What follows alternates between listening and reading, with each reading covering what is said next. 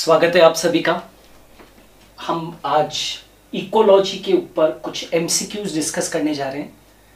This is the part 6। इससे पहले मैं 5 पार्ट और अपलोड कर चुका हूं, उनको प्लेलिस्ट में जाकर ज़रूर देखिए, क्योंकि इकोलॉजी के क्वेश्चंस बहुत सिंपल दिखाई देते हैं, लेकिन गलतियां जो होती है वो उसी में होती है। कभी कभी अच्छा तैराक भी होता है, वो भी डूब जाता है। तो इसलिए ध्यान रखना, B where about this ecology. Ecology के ऊपर जम के क्वेश्चंस आते हैं, आसान होते हैं, लेकिन कई बच्चों से इसमें गलतियां हो जाती है। क्यों? क्योंकि सामने दिख रहा है कि ये आंसर हो सकता है, लेकिन वो होता नहीं है। तो इसकी प्रैक्टिस आपकी अच्छी होनी चाहिए, कैजुअल मत लीजिए। ऑलराइट, नाउ सबसे पहला क्वेश्चन है, वह कौन सा पिरामिड है? इकोलॉजिकल पिरामिड तो पढ़े है ना सबने, pyramid of number, pyramid of biomass, pyramid of energy, अलग अलग। तो पिरामिड, इकोलॉजिकल पिरामिड्स के बारे में किसने बताया था? एल्टन ने बताया था, इसीलिए इनको हम एल्टोनियन पिरामिड्स के नाम से भी जानते हैं। तो वह कौन सा पिरामिड है जो एक स्टेबल इकोसिस्टम में इन्वर्टेड नहीं हो सकता? मतलब वो पूछ रहा है कि आपने अलग अलग तरह के पिरामिड्स पढ़े, लेकिन एक स्थायी पारितंत्र में, एक स्टेबल इकोसिस्टम में कौन सा पिरामिड इन्वर्टेड नहीं हो सकता?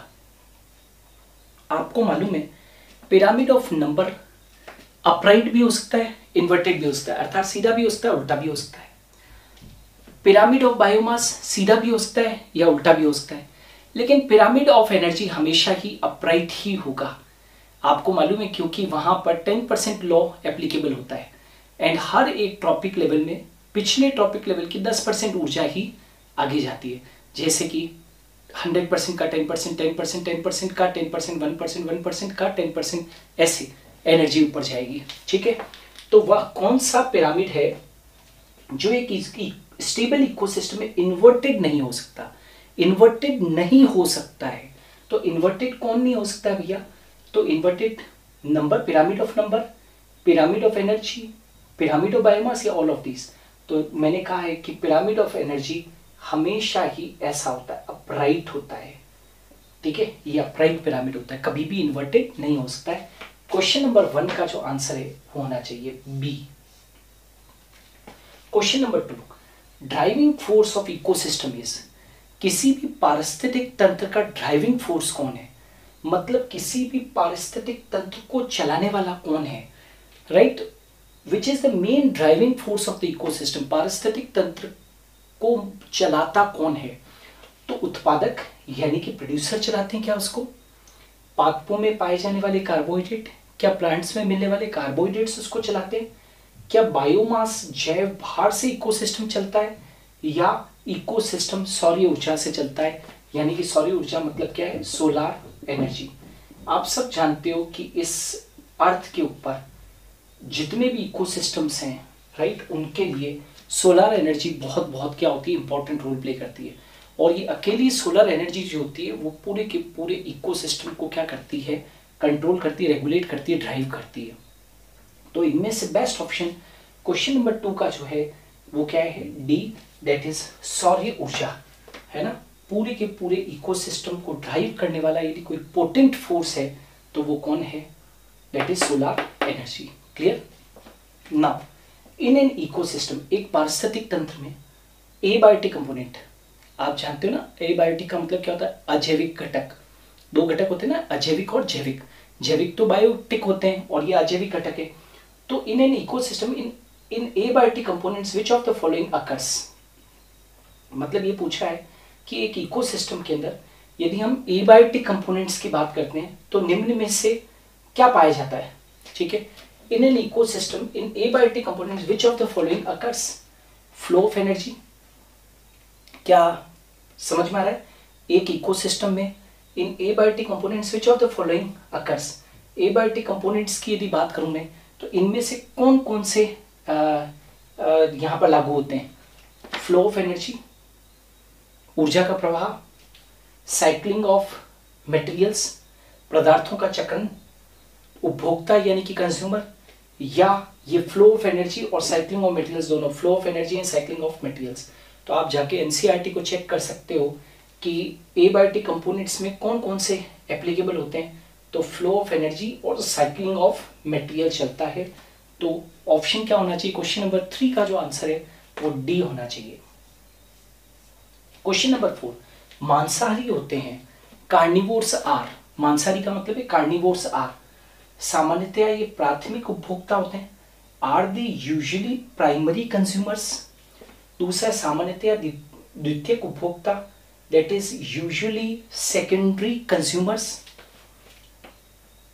सामान्यतया द्वितीयक या तृतीयक उपभोक्ता, usually they may be secondary और टर्शरी कंज्यूमर।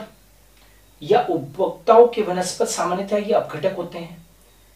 उपभोक्ताओं के वनस्पत ये सामान्यतः अपघटक होते हैं, usually they are decomposers rather the consumers. तो मांसाहारी किस लेवल के ऊपर आते हैं, तो आप लोगों ने ट्रॉपिक लेवल तो सभी ने पढ़े हैं, कोई बड़ी बात नहीं है, T1, T2, T3, T4 यदि आप देखेंगे तो मांसाहारी तो टॉप लेवल के ऊपर आते हैं ना। तो वो डिपेंड करेगा फूड चेन की लेंथ के ऊपर, या तो मांसाहारी द्वितीय कंज्यूमर हो सकता है, द्वितीय उपभोक्ता हो सकता है, या तृतीय उपभोक्ता भी हो सकता है, कोई भी हो सकता है, द्वितीय उपभोक्ता भी हो सकता है या तृतीय उपभोक्ता भी हो सकता है। अब वो डिपेंड करेगा कि फूड चेन कितनी लंबाई तक जा रही है, क्या वो T5 लेवल के ऊपर जा रही है, T4 लेवल के ऊपर जा रही है, या T3 तक ही समाप्त हो गई है। तो याद रखना कि मांसाहारी होते हैं ये द्वितीय या तृतीय उपभोक्ता होते हैं, या तो द्वितीय उपभोक्ता हो सकते हैं या फिर तृतीय उपभोक्ता हो सकते हैं। Usually they may be secondary और टर्शरी कंज्यूमर, और सेकेंडरी और टर्शरी कंज्यूमर। तो मांसाहारी कार्निवोर्स होते हैं। तो क्वेश्चन नंबर 4 का जो सटीक आंसर है, क्वेश्चन नंबर 4 का वो सी होना चाहिए। ठीक है, क्वेश्चन नंबर 5 के ऊपर आते हैं। इमेजिन करो कि एक लेक है,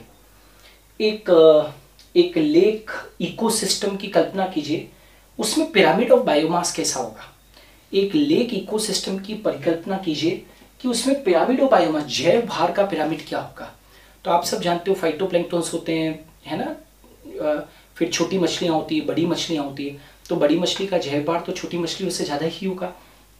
तो इन lake ecosystem pyramid of biomass is कैसा होता है, सीधा होता है, उल्टा होता है, वेदर इट इज अपराइट और इट इज इन्वर्टेड, या कुछ भी संभव है, एनीथिंग इज पॉसिबल, या निम्न में से कोई नहीं। हमेशा याद रखना लेक इकोसिस्टम के अंदर पिरामिड ऑफ बायोमास उल्टा होता है। बड़ी मछलियों का भार छोटी मछलियों से क्या होता है भाई, ज्यादा होता है ना, बायोमास के ऊपर है ना, इस तरीके से। तो बायोमास के ऊपर ये, तो हम पूछे लेक इकोसिस्टम में पिरामिड ऑफ बायोमास कैसा है, तो याद रखना pyramid of biomass is not upright, inverted होता है। क्यों, क्योंकि यहाँ पर इस लेवल के ऊपर राइट क्या पाई जाती है, बड़ी मछलियां पाई जाती है, जिनका जैव भार छोटी मछलियों से क्या होगा, कई गुना ज्यादा होगा। क्वेश्चन नंबर 6, इकोलॉजिकल पिरामिड का शीर्ष किससे ऑक्यूपाई रहता है।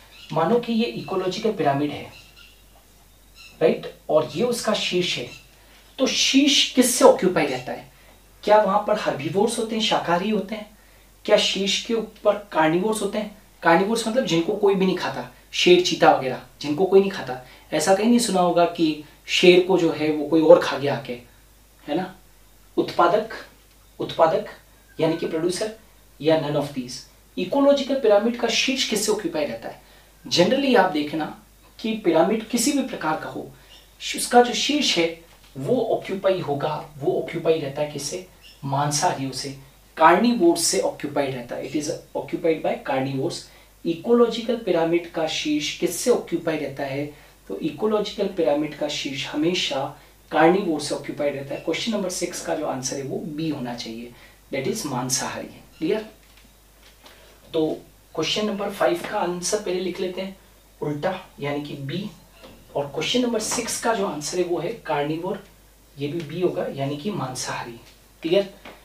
अब आ जाते हैं क्वेश्चन नंबर 7, फ्रॉग जो इंसेक्ट पर फीड करता है। आपने एक बहुत नॉर्मल जो है वो फूड चेन पढ़ी होगी, ग्रास को मान लीजिए कि ग्रास होपर खाता है, ग्रास होपर को फ्रॉग खाता है ना, ये सुनी है ना फूड चेन। तो फ्रॉग जो इंसेक्ट पर फीड करता है, फ्रॉग घास होपर को खाता है ना, फ्रॉग ग्रास होपर को खाता है, तो फ्रॉग जो इंसेक्ट पर फीड करता है वह है, फ्रॉग का लेवल क्या होगा। तो देखो प्रोड्यूसर सबसे पहले तो घास को किसने खाया, टिड्डे ने खाया, ग्रास होपर ने खाया, तो घास तो हो गई प्रोड्यूसर राइट। फिर प्राथमिक उपभोक्ता कौन हो गया, प्राथमिक उपभोक्ता प्राइमरी कंज्यूमर कौन हो गया? टिड्डा यानी कि ग्रास होपर। और द्वितीय कंज्यूमर कौन हो गया? जो टिड्डे को खा रहा है, इंसेक्ट को खा रहा है, वो द्वितीय उपभोक्ता कौन हो गया? फ्रॉग। तो फ्रॉग जो है वो हमेशा याद रखना कैसा होता है? द्वितीय उपभोक्ता होता है, सेकेंडरी कंज्यूमर होता है। क्वेश्चन नंबर 7 का जो आंसर है वो है बी। क्वेश्चन नंबर 8, शाकाहारी दर्शाते हैं। शाकाहारी, शाकाहारी मतलब हर्बीवोर्स। अब लोग गलती क्या कर देते हैं, यहाँ पर फर्स्ट टॉपिक लेवल आंसर करके आ जाते हैं, गलत हो जाएगा। अरे भैया फर्स्ट टॉपिक लेवल के ऊपर तो ग्रासेस है, यानी कि हरे पादप है, ठीक है। शाकाहारी दर्शाते, शाकाहारी मतलब हर्बीवोर्स, जो घास को खाए। तो घास तो पहला टॉपिक लेवल हो गया, फर्स्ट टॉपिक लेवल, और जो घास को खाए वो कौन? शाकाहारी। तो शाकाहारी कौन सा हो गया? सेकंड टॉपिक लेवल हो गया, नहीं हो गया? तो शाकाहारी दर्शाते हैं, तो शाकाहारी क्या दर्शाते हैं? Second topic level. याद रखना शाकाहारी हमेशा कौन से टॉपिक लेवल के ऊपर आते हैं? तो क्वेश्चन नंबर 8 का जो आंसर है वो क्या होना चाहिए? बी होना चाहिए। क्लियर? तो ये कुछ इंपॉर्टेंट क्वेश्चंस थे जो इकोलॉजी के ऊपर बेस्ड थे।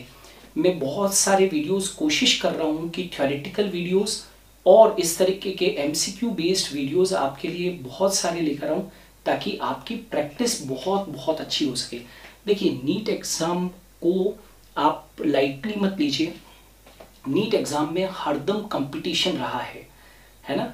और नीट में कंपटीशन इसलिए भी रहा है क्योंकि आपको गवर्नमेंट कॉलेज की सीट चाहिए, और गवर्नमेंट कॉलेज की सीट हथियाना इतना आसान नहीं होता है ना। तो इसलिए आपकी तैयारी के अंदर बिल्कुल भी कमी मत छोड़ो, जम के तैयारी करो। लास्ट मोमेंट के ऊपर जितना कुछ आप अच्छा कर सकते हो वो करो, क्योंकि ये याद रखना कि ये दिन वापस नहीं आएंगे।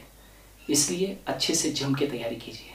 हम लोग आपके साथ में हैं, मेरी प्रार्थना है आपके साथ में, जम के तैयारी कीजिए। हम फिर मिलेंगे एक नए वीडियो के साथ में, तब तक के लिए अलविदा, जय हिंद।